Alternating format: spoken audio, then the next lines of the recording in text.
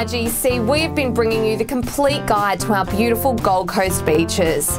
Next on the list is Main Beach South to Narrowneck.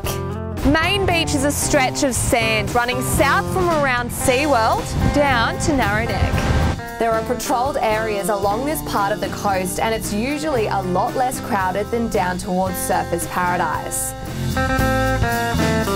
Main Beach has several nearby restaurants and coffee shops. There are plenty of facilities, and parking gets easier the further north you go. It's a good choice for families with kids who want to have fun with plenty of room to play. When the winds are up, kite surfers are out in force at the northern end.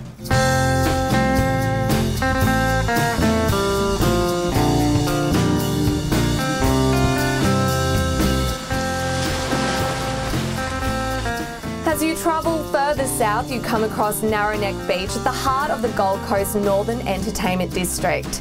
It's also the location of the Gold Coast's first artificial surfing and diving reef. Crowds are not a problem, so stretch out and enjoy.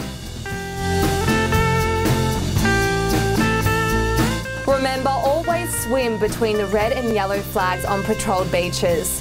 Keep an eye on your kids and know your limitations in the surf. For everything to do with our Gold Coast beaches and weather and surf reports, visit mygc.com.au.